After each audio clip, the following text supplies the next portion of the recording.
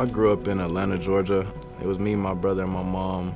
6th grade year, I moved up an hour and a half north of Atlanta to Pickens County. They had the middle school football team, and me and my brother joined it. We had all the support in the world. Coaches would keep us humble, make sure we're working.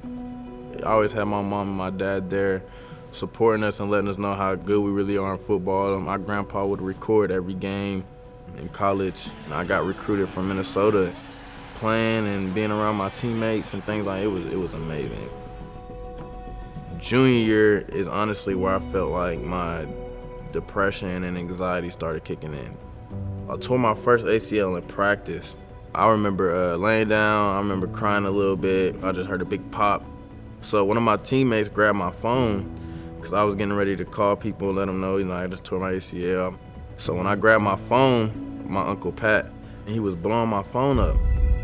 He told me that my mom was in the emergency room and she's not looking good and she just stopped breathing.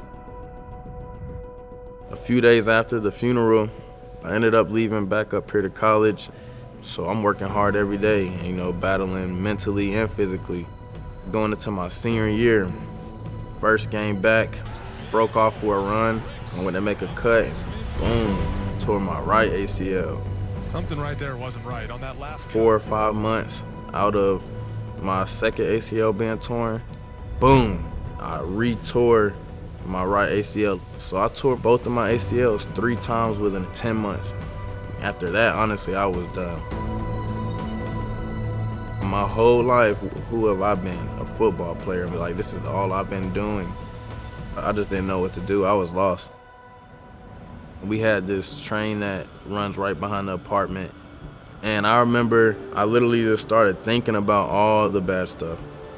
All of these things are literally just flowing in my head. And it got to a point to where I was like, I don't want to be here anymore. And I literally remember saying that I wanted to go be with my mom.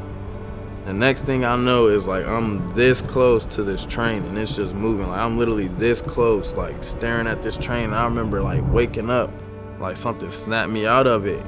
I told myself, what are you doing? As soon as I go to turn away from the train, it smacks me right in the head. I literally popped up off the ground nothing happened. I remember looking in the mirror and I was like, whoa.